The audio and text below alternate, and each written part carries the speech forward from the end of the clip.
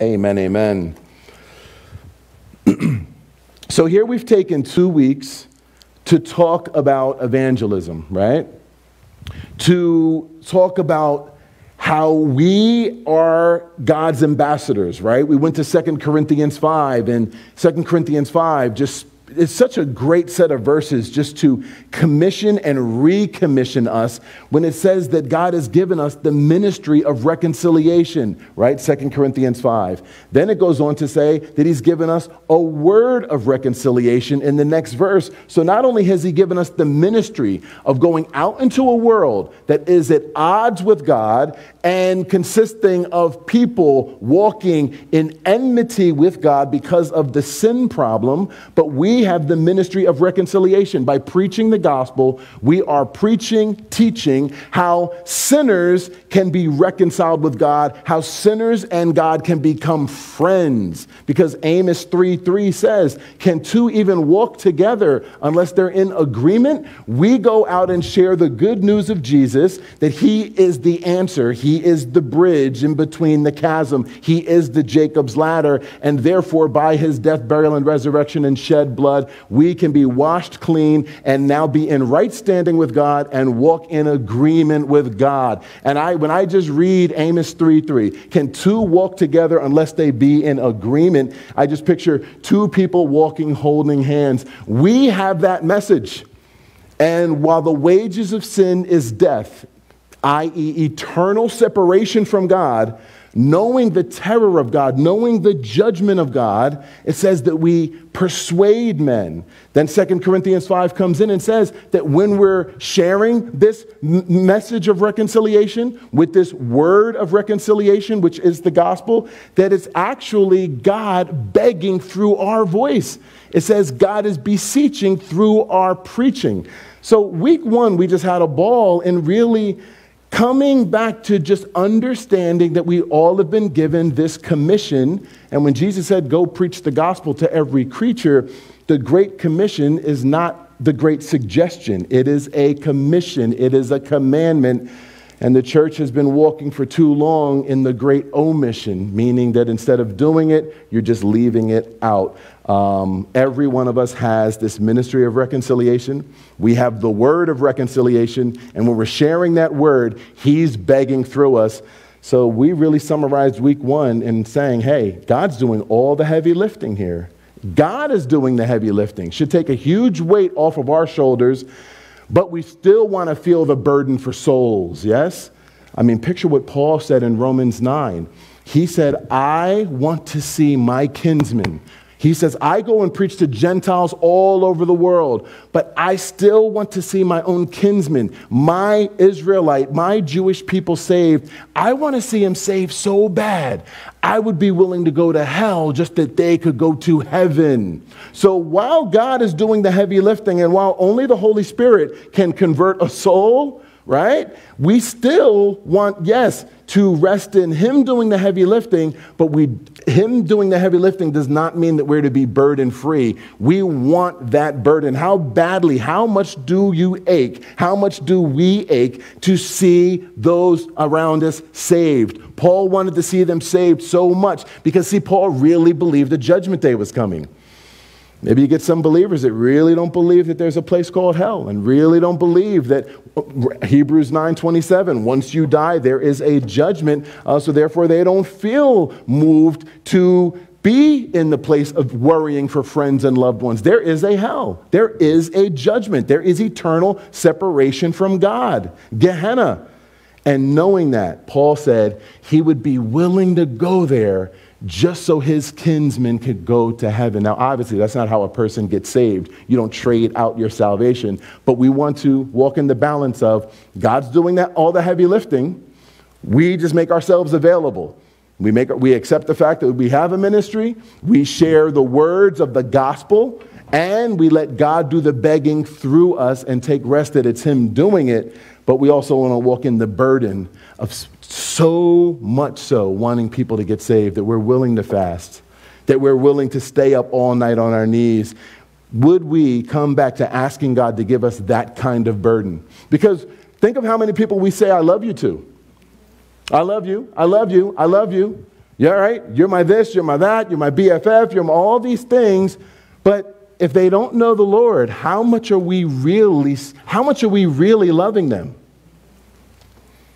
So that was week 1, and then went into week 2, and it's like, okay, we get it now. We get it, and praise God. The word is so clear, the Holy Spirit coming behind his word. After 2 weeks of talking about evangelism, we get it. It's time to get back on the Great Commission and stop and repent of regarding it as a great suggestion and leaving it out as a great omission. We have the good news that a lost and dying world desires.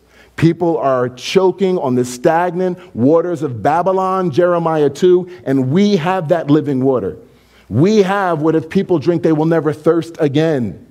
People are looking for love in all the wrong places. We have the message of the one who is the true lover of their souls. So yes, we need to get back to this.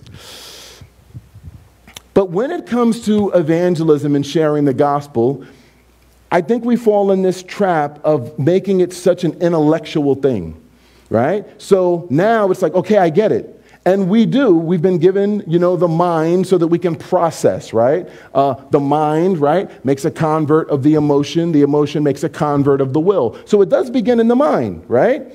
Romans chapter 12, verse 1. I beseech you, brethren, in light of God's mercies, as spelled out in Romans 1 through 11. That's speaking to the mind. Present yourselves as a living sacrifice. Hey, I beseech you by the mercies of God. The information written out of all of God's mercy to the mind. Now it's all about his mercy that melts the heart, and then that converts the will. Now, in light of that, I am moved to present my body as a living sacrifice to the Lord. So yes, it does begin in the mind. The mind makes a convert of the emotion, and the heart makes a convert of the will. But let me unpack more where I'm going with this. We get stuck at the mind. Okay? That actually is a lot of the leaven of French philosophers that have not only permeated much of Western civilization and how we think, but even how much the church thinks. When you think of the philosopher Descartes, I think, therefore I am. We are walking in a lot of that leaven because as you study the scriptures, it does not stop at the mind.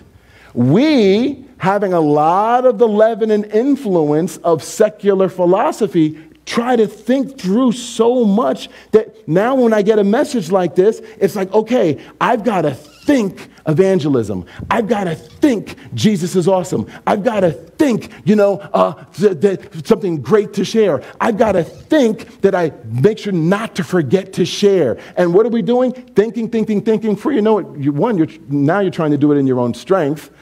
And then you end up saying, just like Paul in Romans 7:14, what I want to do, I don't do.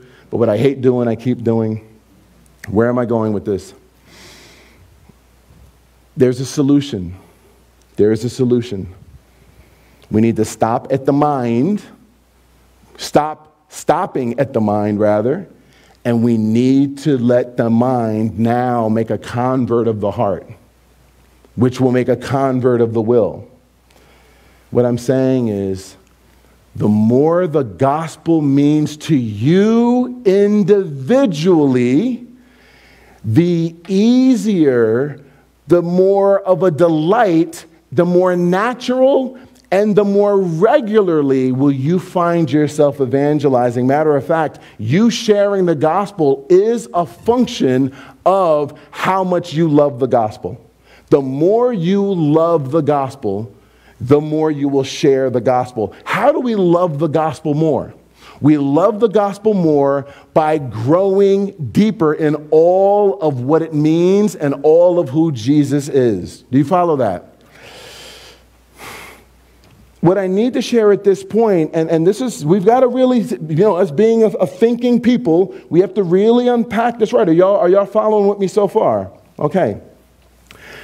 What we have to do at this point is we have to say, okay, here is the gospel that has saved my soul. Here is all of what the scripture says about the gospel.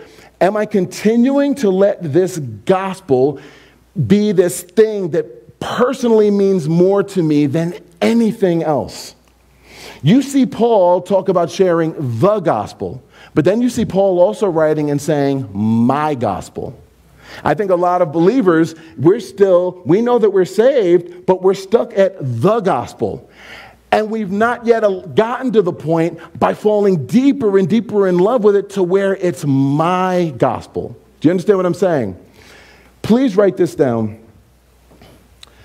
Yes, we need to talk more about Christians serving. Yes, we need to talk more about Christians just resisting the lukewarmness of our day and getting skin in the game, right? But we also need to be careful of this. Christianity is not defined by what we do and don't do. Christianity is defined by who we are. It's not defined by what we do and don't do. It's defined by who we are. So what we'll say to motivate someone to serve more is, hey, make sure that you're not calling on Jesus just to stay out of hell. Don't let him just be fire insurance, right? ... Therefore, serve. Therefore, do the Christian thing.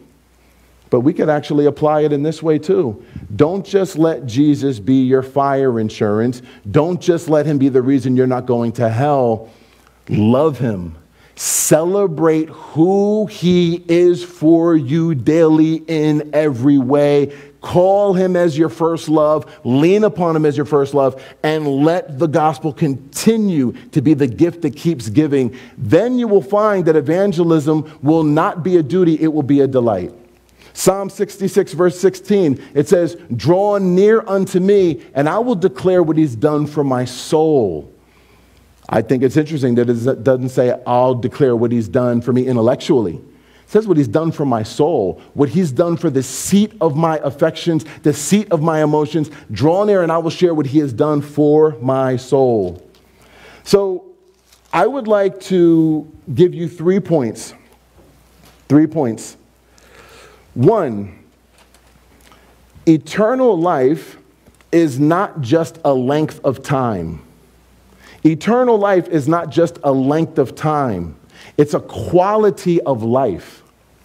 Eternal life is not just a length of time. It is a quality of life. When we say we're going to live forever, that's a fact. When it says that those that call upon the name of the Lord and put their faith in the gospel will not perish, but will have everlasting life. That is also speaking of a length of time, but we could fall into the trap of just saying, okay, my sin issue is settled, I'm going to heaven, and I'm going to live in heaven forever, and therefore eternal life is just a length of time. It is a length of time, but along with being a length of time, it is also a quality of life. That should get us stirred into really asking ourselves, 1, is the gospel meaning all that it can mean to me, right? And 2, am I really cashing in on everything the gospel has done for me? Am I really allowing the gospel to go to my every fear, allowing the gospel to go to my wounds, to my lonelinesses, to my worries, to my temptations, to my easily besetting sins, to all of these things? Am I allowing the gospel to saturate every issue, problem, dilemma in my life with expectation that it will continue to show off the glory of God? Eternal life is not just a length of time, it's a quality of life. And even Jesus said that in John chapter 10, verse 10. The devil comes to steal, kill, and to destroy. I've come to give life and to give life more abundantly. He comes in and qualifies eternal life as an abundance of life, a life of abundance here now in the land of the living, not just in heaven. So point 1, eternal life is not just a length of time, it is a quality of life. Point 2, you can have eternal life. You can have eternal life and fall short of experiencing the blessings of it. You can have eternal life and fall short of experiencing the blessings of it. It says in Hebrews chapter 11, verse 6, without faith it is impossible to please him. You look at the Israelites who crossed the Red Sea, a type of salvation, but all their experience in the book of Numbers was losing every battle, running with their tail between their legs, walking in fear, compromise, and being owned by their own flesh and their own murmuring spirit, right? You can have eternal life and fall short of the blessings of it.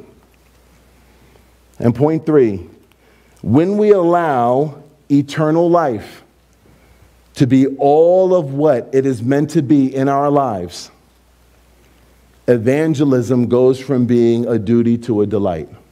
When we allow eternal life to be all of what it is, evangelism goes from being a duty to a delight. It's really about falling in love with Jesus. It's really about examining what we really believe.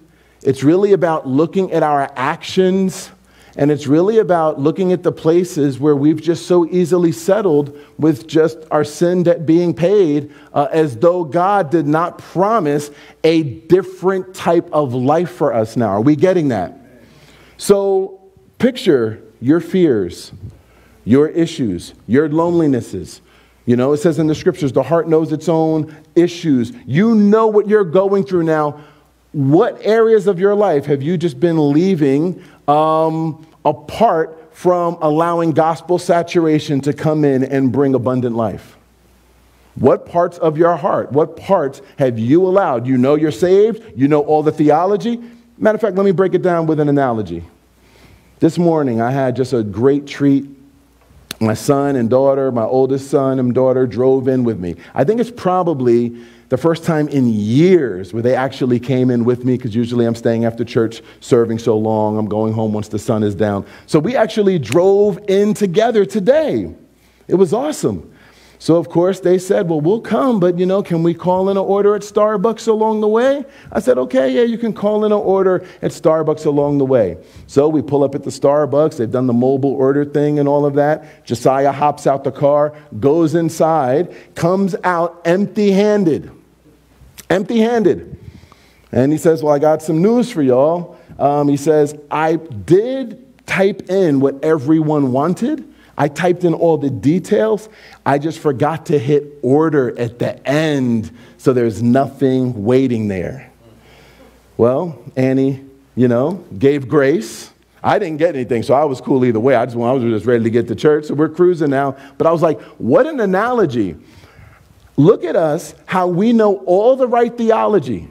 We have all the right verses on fear, all the right verses on what the gospel means for your loneliness, all the right verses for what the gospel means for your depression, all the right verses for what the gospel means for just shame, all the right verses for what the gospel means for self-condemnation, all the verses for what the gospel means for lust and easily besetting sins. And we can write them all down, we can quote them, have our favorites, just like he put in his order. He put in this and that and a little of this and a little of that. We can have all of that and just not hit the order button in actually applying it. So there is a solution here. There is a solution, and I would like to go to Ephesians, and then I would like, matter of fact, let's go to Song of Solomon first. Let's go to Song of Solomon first. God's desire is that we would be so rocked by the gospel, that we would be so rocked by him as the one who says, call upon me and I will deliver you, as the one who says, I will never leave you or forsake you, as the one who says, by my stripes you are healed, by the one who even says, you have not because you ask not. The Lord so is looking to rock his people that I know the Lord marvels as he just sees his people writing everything down as those who are going to hit the send button, taking lists, appropriating scripture, rightly dividing as those who are going to hit the send button and the order button, and not ordering, hey, I'll take one order of the gospel at the end, the order button. Now, here it is. I will look for what the gospel means for this part of my life, and I will claim it as mine. Look at Song of Solomon 5. I think this is a great display of natural evangelism as a delight, because the person truly, truly has tasted and is tasting the goodness of God. Let's look at this. It says in let's just start at Song of Solomon chapter 5, verse 2. It says, I sleep, but my heart wakes. It's the voice of my beloved that knocks and says, open to me, my sister, my love, my dove, my undefiled. For my head is filled with dew and my locks with the drops of the night. This is a type of Christ coming and knocking on the heart of the individual believer to spend time together, right? Well, look at this. This is us now, verse 3, the excuse making. And really, you could just write in your notes, failure. I have put off my coat already. How shall I put it back on? I've already washed my feet. How shall I defile them? Lord, I already sat down and my Bible's over there. Lord, I just put this on TV program and now your Holy Spirit's drawing me. Oh, Lord, fasting, but Lord, I just went grocery shopping. That's us right here, right? Verse 4, my beloved put in his hand by the hole of the door, and my bowels were moved for him. This is just the faithfulness of God, even when we're not faithful in responding to his love. Let's keep reading.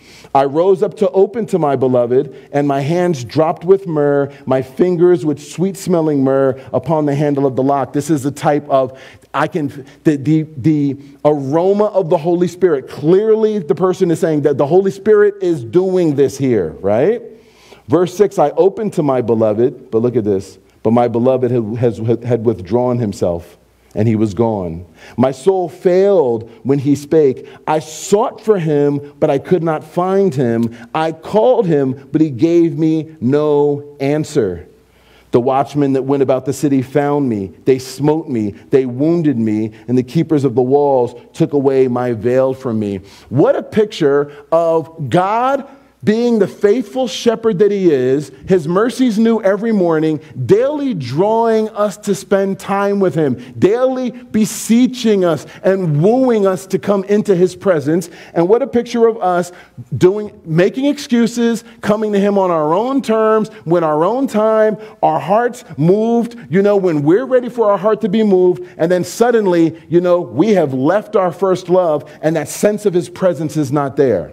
This is what I think is beautiful. Verse 7, the watchmen that went about the city found me, they smote me. And then look at all the warfare, the unnecessary warfare we go through, the unnecessary beatings we take from the world, all because we don't spend that time with them. You follow all this? Okay, but here's the thing. This person, nonetheless, a type of the believer, still knows their identity. And let's watch. And this is what happens when you truly know who you are in the gospel. Let's look at this. Verse 8, I charge you, O daughters of Jerusalem, if you find my beloved, that you tell him I am sick of love. Tell him I'm lovesick. I'll do anything to get back into his presence. Then look at this. What is your beloved more than another beloved, O thou fairest among women? What is your beloved more than another beloved that you dost charge us? So what's the big deal with your Lord? That's what they're saying. What's the big deal with your Jesus? What's the big deal with going to church? What's the big deal with you? You're so passionate about it. Now you're saying you're even lovesick. What's the big deal with it all? If you want to write in your notes, this is an evangelism moment. But I want you to look at this and I want you to see, is it reading like a duty or is it reading like a delight? I think you already know the answer. Then we're going to talk about how do we get there. Do you follow where we're at now? All right. It says, my beloved is radiant and ruddy, the chiefest among 10,000. That's where we get in so many songs, he's the fairest among 10,000. His head is as most fine gold. His locks are bushy, as black as a raven. His eyes are as the eyes of doves by the rivers of waters, washed with milk and fitly set. His cheeks are as a bed of spices, as sweet flowers. His lips like lilies, dropping sweet-smelling myrrh. His hands are as gold rings set with the beryl. His belly as the bright ivory overlaid with sapphires. His legs are as pillars of marble set upon sockets of fine gold. His countenance is like Lebanon, as excellent as the cedar forest. Even by the description, you could just see that it is even beyond just the description of a human, right? And then it says this, his mouth is most sweet, Yea, he is altogether lovely. Again, the song we sing, here I am to worship, here I am to bow down, here I am to say that you are God. You're altogether lovely, altogether worthy. That's, again, comes from this right here. This is my beloved, and this is my friend, O daughters of Jerusalem. That's delight. This reads like someone who does not have to consult the apologetics manual really quickly. This reads like someone that does not have to take 5 minutes and listen to a worship song and get in the mood before giving the answer. Yes? This does not read like someone that needs 2 other people with them, to be able to share. This does not read like someone that's just doing a duty just so they can have a checklist. This doesn't read like someone that just wants to show their theological strength and how much they know so the person could say, oh my gosh, you're so deep. This reads like someone that as a natural as any reflex is in love and is delighted to share who the lover of their soul is. But this takes faith, this takes time, this takes intention, this takes desire, and this takes allowing the gospel to saturate all of who you are. Now look at verse 6. After sharing that kind of evangelism, look at the response of them. Whether, Song of Solomon 6, verse 1, whether is thy beloved gone, O thou fairest among women? Where is thy beloved turned aside? That what? That we may seek him with you. You see, what the world needs is not just to hear the gospel message as we talk about the love of God. The world needs to hear the gospel message from people who are so in love with God because they really get how much God is in love with them. 1 John 4:19. Do you follow that? But again, it's not a matter of, oh, well, I get it now because we always overthink things and let's just make sure we keep it all Bible. We don't want to fall in the trap of, okay, I get it. I want to share evangelism like that, so I'm going to go deeper in the heart of the Lord so that I can share that way. No, that's not what you do. No, I'm going to go deeper into the heart of my Lord. And, oh, by the way, I will end up delightfully sharing this way. Let's go to Ephesians and let's look at 2 prayers Paul prayed for the saints and see that this is actually how we do it. Because now the thing is, okay, how do we do it? Before we even do that, I actually took some notes and I want to bring them up because if you look at the life of Paul, interestingly, Paul says in Romans chapter 1, I'm ready to preach the gospel. But you also see 3 instances in his epistles when he calls it my gospel. Why? Because Paul did not just let it be the means of him being justified before God. Paul did not just let it be the information that the world needs. Paul let it be all of what it's supposed to be. Everlasting life, which is a quality of life, which means anything that stands in the face of that, he is bringing the bulldozer of gospel love. Well, let's look at it. As you study Paul's life, so interestingly, you see fear. 2 Corinthians chapter 7, verse 5. He said, there were fightings outside, there were fears inside of me. We see Paul wrestling with self-condemnation in Romans chapter 7, verse 24. O wretched man that I am, who will set me free from this woeful, condemned place, right? We see Paul wrestling with loneliness and isolation. 2 Timothy chapter 4, verse 16. He says, at my first trial that I went to, no believers, after I've served so much of the then known world, when I went to my first trial, no believers showed up that when I looked over my shoulder, could just see one person doing this. We see Paul wrestling with evil. 2 Timothy chapter 4, verse 18. I know my God will deliver me from every evil work. We see him wrestling with weakness. 2 Corinthians chapter 12, verse 10. When I am weak, he is strong. We see Paul dealing with doubt. When we believe not, he still is faithful. Worry. Philippians chapter 4. Worry about nothing, pray about everything, and the peace of God will stand guard over your heart. We see him ministering about a shameful past. Paul says, this is what I do. I forget what is behind me. I leave my shameful past in the past, and I look to ahead. Now again, how many of you can write your own verses to all of these issues that Paul wrestled with. But just like the analogy with Starbucks, are you forgetting to hit the send button? And when we're forgetting to hit the order button, you've written out all of the verses. You've written out all of the verses that minister to your life, to your needs, to your situation, but you're doing everything but standing on them. You're doing everything but expecting God via the gospel, via the finished work of Christ, via and being the fact that you're now a child of God. And he says, call me daddy, call unto me, and I'll show you great and mighty things. I'm able to do exceeding abundantly above all you ask or think. And meanwhile, what do? We just write out the verses and we don't hit order. And you can tell by how much is in our lives that we're just allowing to stay as though there is no gospel solution. How much fear do we allow to stay as though there's no gospel solution? How much depression do we allow to stay as though there's no gospel solution? How much worry do we allow to stay as if there's no gospel solution? How much loneliness is there as though there's no gospel solution? So we want to make sure and make a new day today where we're not just writing out verses anymore.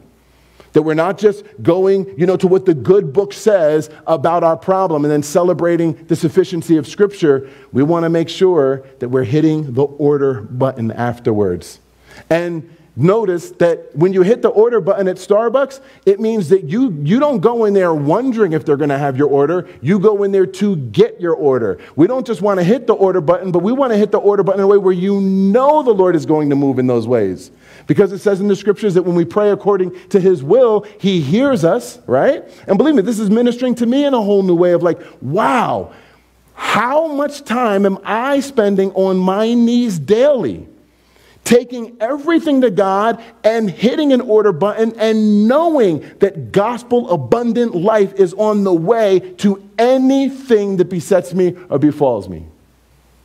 To really get this is to really say, how can I ever be too busy for this?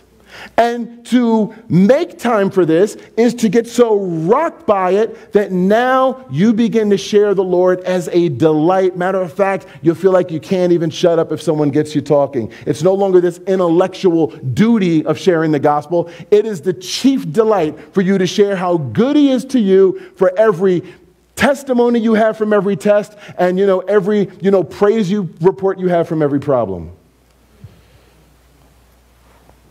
Paul talked about needs. He who didn't spare his only begotten son, how shall he not freely give us all things? The gospel, you write this in your notes, please. The gospel means a position. The gospel means a standing. The gospel means you're a new creation. We just stand on, a new creation means I'm no longer my old man condemned to a sinner's hell. Yes, that's true. But as a new creation, it means we're a new phenomenon. That's what it really means. When 1 Peter 2:9 comes in and says, you're a peculiar people, it means that you, above all the people of the earth, can actually go to God and bring all of what your needs are as a child goes to their daddy, and you can watch the gospel glory enter into that situation and bring resurrection, change, and glory. And for the things that he doesn't change, he'll change you. So it's always win-win.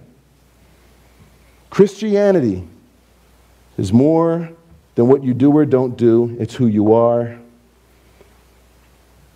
The gospel and a new creation and a peculiar people is our identity. And it's interesting, right? When you look at how many movies, Hollywood likes to do this. Hollywood, obviously the world even has this pining after a reality that identity means everything. If you saw the movie The Matrix, right?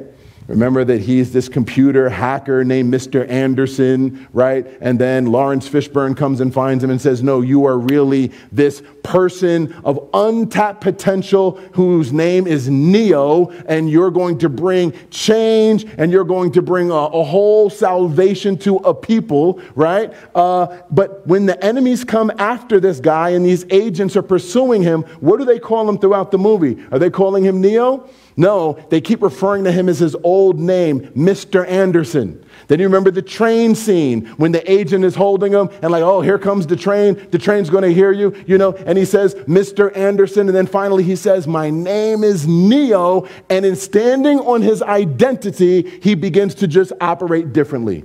See the same thing in the movie The Black Panther.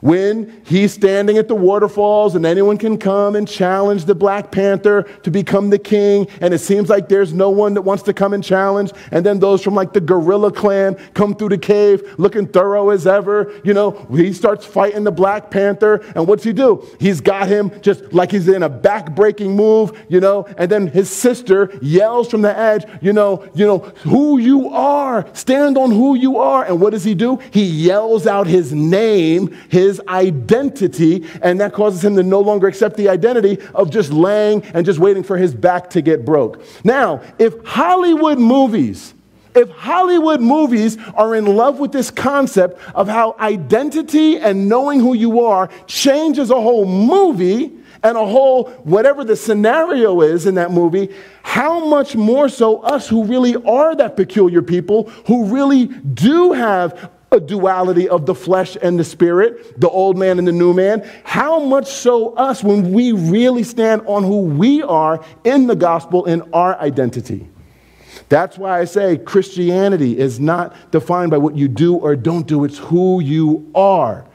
And who you are brings privilege. Who you are brings power. Eternal life is not a length of time only. It is actually a quality of life. So what do we do with all this? This is what we do.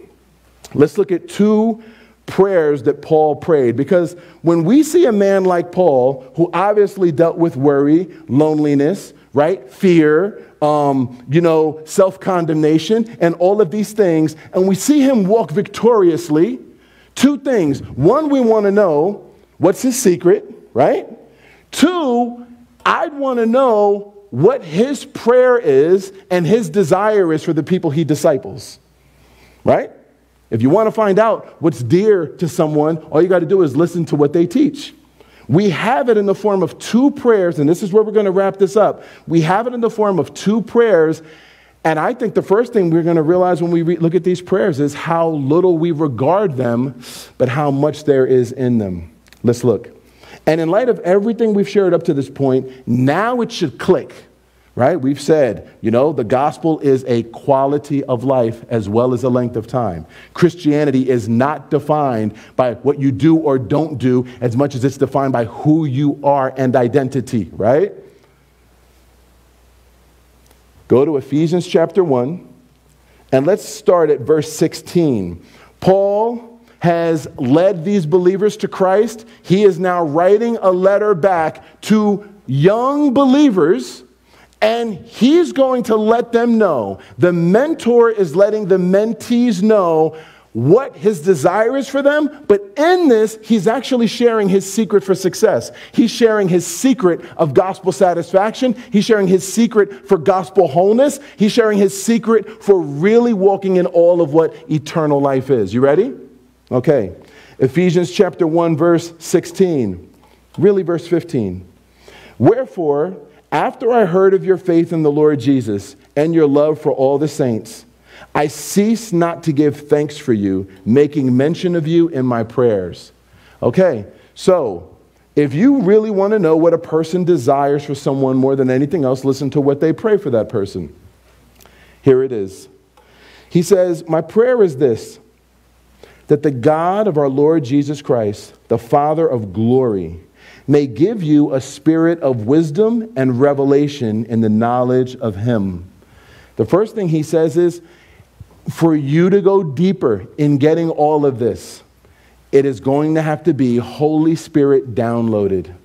And you will have to look and honor and cry out for the Holy Spirit to reveal this to you. This is not a matter of, oh man, convicting message today. What do I read now? This message should not lead you to scratch the head. Scratching the head is a symbol of I'm thinking this out and I'm planning it out. What it really should lead you to do is crying out for the Holy Spirit to do the work. Look at what he says. My first prayer is that the Father of glory would give you, by the Holy Spirit, wisdom and revelation in the knowledge of him. The first thing he prays for people who are already saved, but he wants them to go deeper in what? Abundant life. As a quality of life, the first thing he prays for them is that they would really receive revelation in who the Father is. So it begins with this. How much are you going deeper in understanding your Father? And when the Holy Spirit comes to knock, if you will, as we read in Song of Solomon 5, how much excuse making are you making with the reasons why you don't have time to respond? I pray that the Holy Spirit would give you wisdom and revelation in the knowledge of him. Look at this, verse 18. The eyes of your understanding being enlightened. Interesting, it says here, the eyes of your understanding. You notice it doesn't say the eyes of your intellect? Again, we fall in that Descartesian trap of I think, therefore I am. Everything is intellectual. Everything is intellectual. Then we even give ourselves intellectual lectures. You need to love God more. You need to do this more. You need to evangelize more. And it's all in the head and all in the head. No wonder we end up with a migraine. But notice this. One, he says, I'm praying that the Holy Spirit gives you supernatural revelation, no matter what you've been through, no matter what daddy issues you got, no matter what it is, or just God being the invisible God, that the Holy Spirit would give you mind-blowing revelation in who your daddy is. 1. 2, the eyes of your understanding being enlightened. You know the Greek word for understanding there is actually cardio. The way we behave, you'd think it was the eyes of your intellect. He's not talking to the intellect here. He's talking about the heart. He's saying, I pray that your heart would get a pair of eyes. That's what he's basically saying. I prayed at the eyes of your understanding, the eyes of your cardio. I'm praying your heart, not just your mind getting eyes of, wow, that's a great truth. Wow, that's a great remedy. No, that your heart would get eyes. That your heart would get eyes. And once your heart gets eyes, that you may know the hope of his calling, that you may know the riches of the glory of his inheritance in the saints, and that you would know the exceeding greatness of his power to us who believe, according to the working of his mighty power.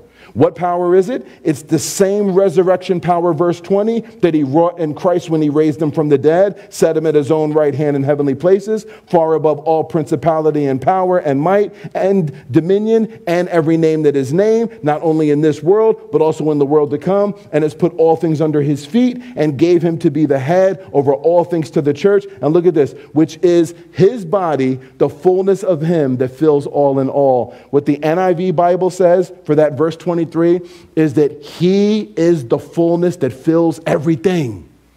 Now bring back again our issues, the fears, the worries, the lonelinesses.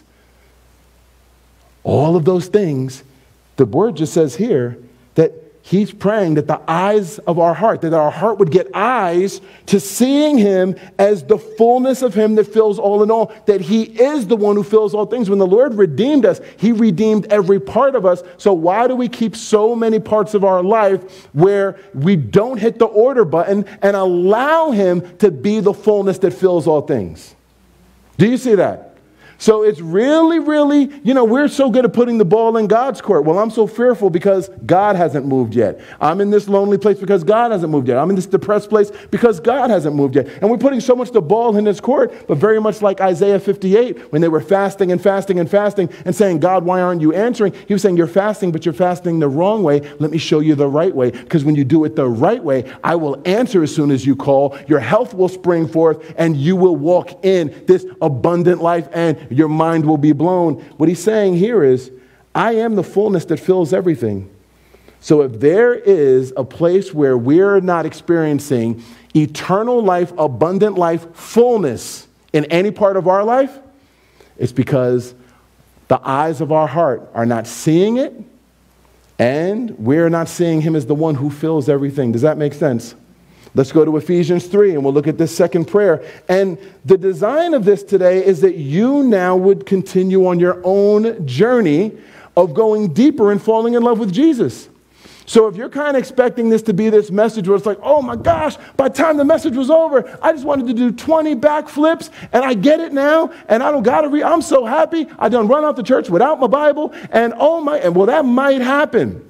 But no, the design of this message is that you would actually get in your Bible, that you really would go back to these prayers. Why did God memorialize these prayers? It is a man who found victory, who found abundant life, and he is telling his mentees, I'm praying and instructing you on how you can get it.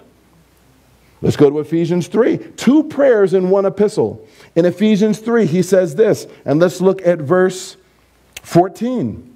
For this cause I bow my knees unto the Father of our Lord Jesus Christ.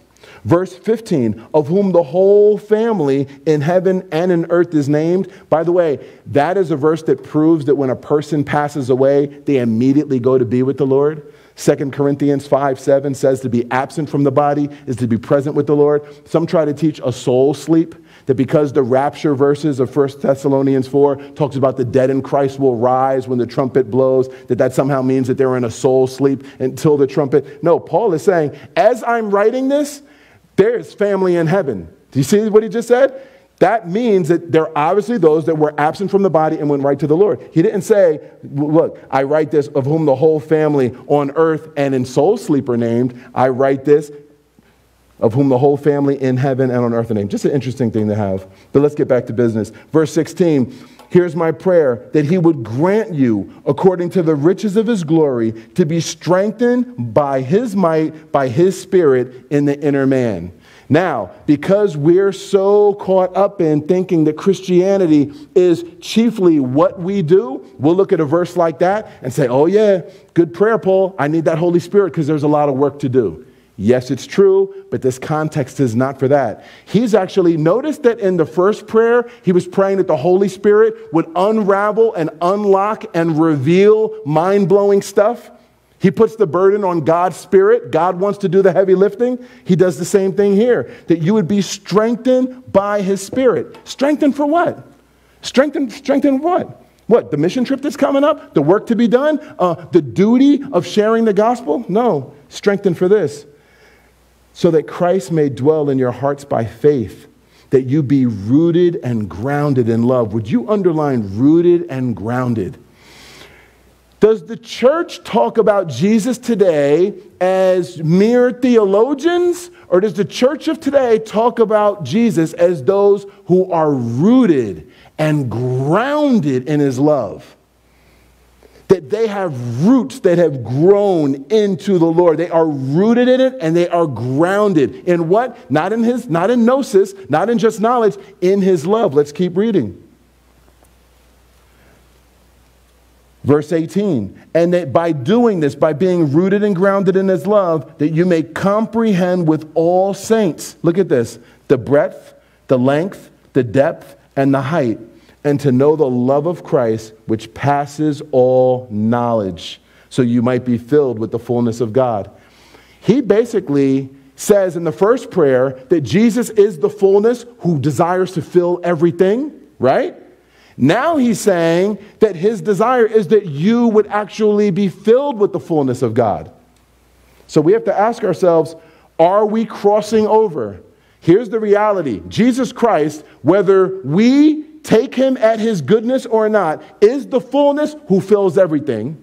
But are we crossing over from chapter 1 to chapter 3 and actually seeking to be filled with the fullness of God? And how are you filled with the fullness of God? By being rooted and grounded in his love. Well, let's keep going. Look at this again. He says this, again, that Christ may dwell, Ephesians 3:17, in your hearts by faith, that you being rooted and grounded in love may be able to comprehend with all saints the breadth, the length, the depth, and the height, the multi-dimensional love of the Lord, and look at this, and to know the love of Christ, which passes knowledge. So wait a minute, to know something that passes knowledge? He's saying that you would experientially know this love that passes mere intellectual knowledge of his love.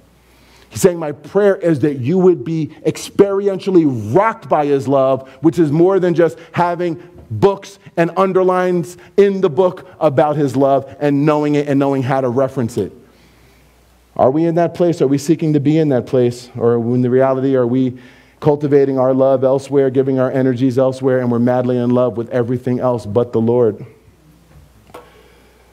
He says, this is the key to being filled with the fullness of God. So when I list my issues, whatever they are, we just went through Paul, and to follow his life is to see all the issues of the human experience. Am I standing and taking them under the banner of God's love, knowing that I will be filled with all the fullness I need in all of those capacities? If I'm not doing that, I am not allowing the gospel to saturate every part of my life. You can be heaven bound and not be allowing the gospel to saturate every part of your life here. You're heaven bound because you've allowed it to answer the biggest question, which is the sin debt. But now in your sanctification, you are heaven bound, but your earthly journey looks like one who is not allowing the gospel to saturate every part of their life, which you could take back to not being rooted and grounded in his love, in not allowing that Holy Spirit to direct you. The Holy Spirit's desire is to strengthen. He's saying the Holy Spirit is giving your inner man the strength for the journey to go deeper into the heart of Jesus. But are you riding that train in? Or do you have other trains to catch, other places to be, other places to go? Now unto him who's able to do exceeding abundantly above all we ask or think, according to the power that works in us. We love that verse, but don't we love it even more in its context? Wow. Because it's almost as though the writer is anticipating that the minute it's talking about being filled with God, rocked by God, saturated in his love, that immediately all the Goliaths inside of us raise their ugly head. Depression says, well, what about me? I don't know about that. Fear says, well, what about me? I've been here a long time. All types of issues, loneliness is depression. I've been here. There's what statistics say about me, though. And it's as though the writer now needs to come in. Because, see, when we hear good news, the first thing that doubt does is looks for reasons why the good news won't apply. It's something, that's what makes us sinners. We don't even want it to happen. It just happens. You hear that this is so all-encompassing that what does the wicked flesh do and a doubting heart do? It's like, but I don't know about this one, but I don't know about that one. And it's kind of like, no duh, because all of heaven would see that you don't even pray about those things. So it's clear by your lack of prayer about it. It's clear by your not hitting the order button on it that you don't believe that he really wants to give you that fullness. Then verse 20 comes in and says, in light of all those Goliaths that say, I'm not going nowhere. All those Goliaths that say, come on, you've been saved for years. You really think this is going to change now? You think one message can do it? Here's verse 20. It's not about just, quote, the message. It's the promise of God. It's the faithfulness of God. Do you get it? It's the gospel. It's the gospel. The gospel is the gift that keeps giving. Now unto him that's able to do exceeding abundantly above all we ask or think, according to the power that works in us. So my brothers and sisters, that's the message today. And it really does come down to, is what I stand on the gospel, or is it my gospel? Just as when you saw Jacob make the transition from referring to Yahweh as the God of my fathers to the point where he said, my God. Is the gospel so dear to you that, like Paul, you have to call it my gospel? Or is it just this intellectual, exchange of work to do and souls to get saved, and it's just the gospel, the gospel is the gospel, and it is the eternal gospel, the everlasting gospel, it's even called in Revelation, but is it so dear to you? Because it continues to blow you away with all of what the love of Christ means and all of what the fullness of God means, as God really saturates every place, goes into the ugliest parts of your life, the nastiest parts, the parts no one knows about, the parts you couldn't even describe to someone if you wanted to describe, and goes in there. And what does he bring? His love and the fullness of him that fills all things. Are we allowing that to happen? Unto him who's able to do exceeding abundantly above all we ask or think. So now it comes down to a faith thing. Are we now going to start hitting the order button on some stuff? looking where we've had the verses for years. You've gone to conferences on some of them struggles. You have books on them. The issues, you have it. It's there. And hey, it's one thing to have it, but are you hitting that gospel order button? And hitting that gospel order button as one who in Ephesians 1 understands the hope of his calling. See what he said? Go back to Ephesians 1 more time. It's interesting that the first thing he said, I pray that the Holy Spirit would give you wisdom and revelation in who your daddy is so you would know. And in the three things listed, the first thing he lists is the hope of his calling. You see, the key, what the gospel gives us is hope. That when we come to him with our needs as his kids, that his love that we should be rooted and grounded in comes and fills all things and brings gospel revelation, gospel glory, gospel goodness where there's only darkness, despair, and fallenness before. Are we getting this? I pray, there's one of them you want to get. There's one of them you want to get, and this is the journey that we need to be on. There are believers that maybe today realize, yeah, you've been studying the Bible a long time. Yeah, every Sunday, you know what to do. You got your Bible open and all of this. And this is really coming down to how much are you really keeping the main thing? How much are you truly loving the Lord? And how much are you truly going deeper in the unspeakable gift of the gospel? Paul called it an unspeakable gift. Paul he shines as this man that he allowed the gospel into every facet, every challenge, and every part of his life. And he was so rocked that he was left speechless when trying to describe it. He called it an unspeakable gift. So I pray that these two prayers become prayers that you go deeper in and deeper in, and that you now begin to re-examine how you've really been walking this out. And how much perhaps you've even just been letting Jesus be your fire insurance and not your hero for every area where you need him. Just the one who's going to keep you out of hell and keep the devil from taking your head off and then take you to heaven. Oh, he's so much more than that, though. He is the gospel hero for every situation in our life. And it's time that we begin looking at him again in that way. And as he shows up and shows off in all of these areas of your life, you will find that your evangelism is no longer a duty, no longer didn't get to share that, hung up already. It will be a delight. It will be as simple as just a knee being hit, with the reflex hammer. So I'm going to pray now, and as I do, and let's have the worship team come up, that you would re-examine struggles, that you would re-examine ways of thinking, that you would re-examine fears, that you would re-examine how you process worry, that you would re-examine loneliness, that you would re-examine whatever needs that need to be addressed, and that you would begin to look at them in a gospel context with Christ's love in a whole new way. And my brothers and sisters, that's how you fall more in love with Jesus. That's how people who've just accepted the fact that they don't enjoy reading the Bible, this is how people start reading and loving the Bible. People that don't like praying, this is how people start loving to pray. People that have just accepted, there are too many believers that secretly they have accepted a substandard dose of abundant, qualitative, supernatural living. Not because God's holding back, but because they are not allowing their minds to get firmly rooted and grounded in the length, depth, width, and all of the knowledge of Jesus that passes intellectual knowledge. It's an experiential knowledge. So the question is just this now. Who wants to get rocked by his love in a whole new way?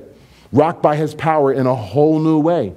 Who's tired of this Descartesian way of doing Christianity where you've made it into a thinking man's game? It's not a thinking man's game. It's a game of the heart. That's why he said, I pray that your heart gets eyes, not your mind. It's time for our heart to get eyes for these things. And no longer just our mind being fixed on this while it's fixed on a million other things and a million other social media apps. There's a lot competing for the mind. But in the midst of all of that, our heart can grow eyes He said that. The eyes of your understanding, the Greek word, your heart. Our heart can get eyes to see and to experience the love of Jesus in a whole new way. So struggles, yeah, they don't have the final say.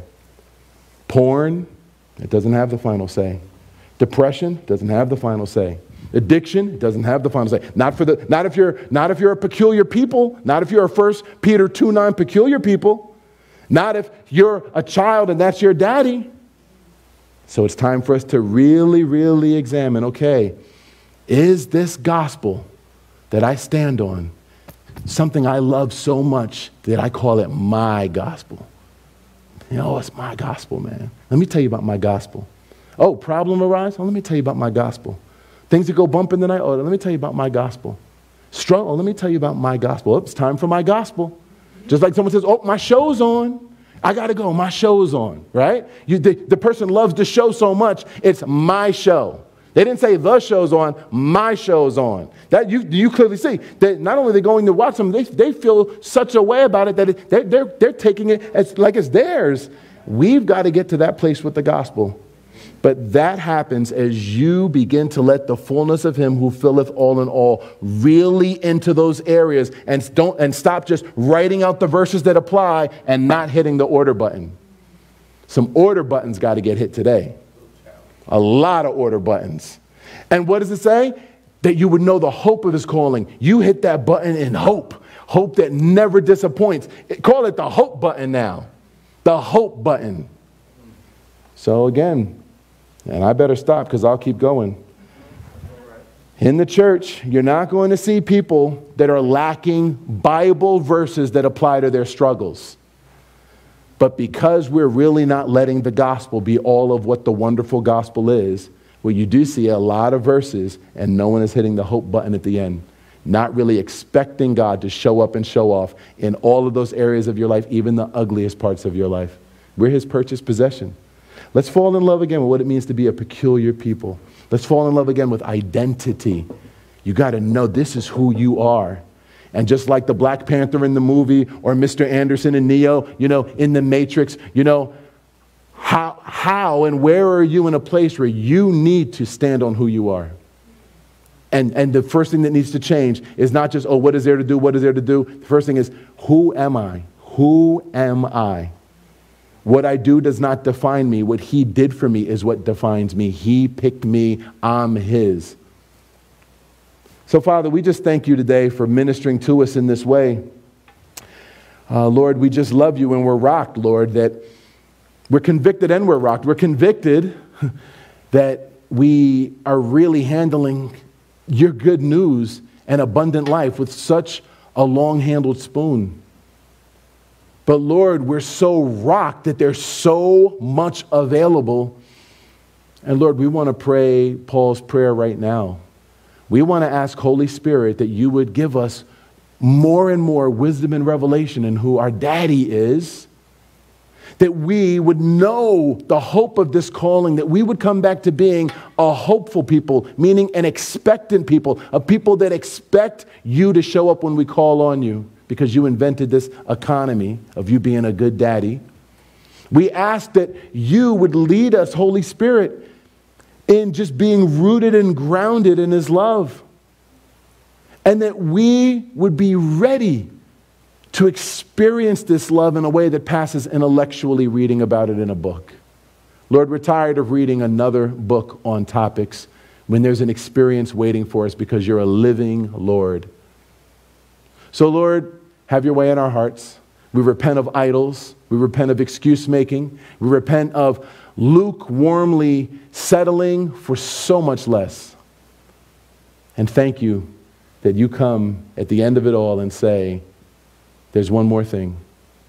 I'm able to do exceeding abundantly above all you can ask or think according to the power that works in you. So, Lord, we love you and we thank you. Lord, we also pray that you would receive this morning's offering, and that these tithes and offerings would be given as an act of worship to you. You love a cheerful giver, and we worship you now in giving. Be glorified with every penny, and may it be used for your kingdom work